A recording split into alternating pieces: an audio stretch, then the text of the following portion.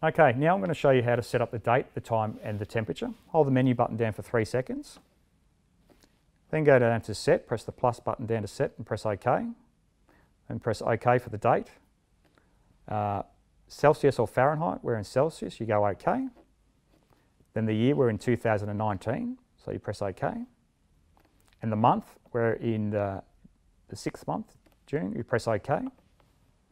Today's date is the 19th, you press OK, and that's done. Now you've got to set up the day of the week. One is Monday, and today is Friday, so you go along here and press up to 5, and then you press OK. Then the time. So the time now is 12:45, so you press 12, you go OK. Then you go up to 45, and then press OK, and then that's done. All complete.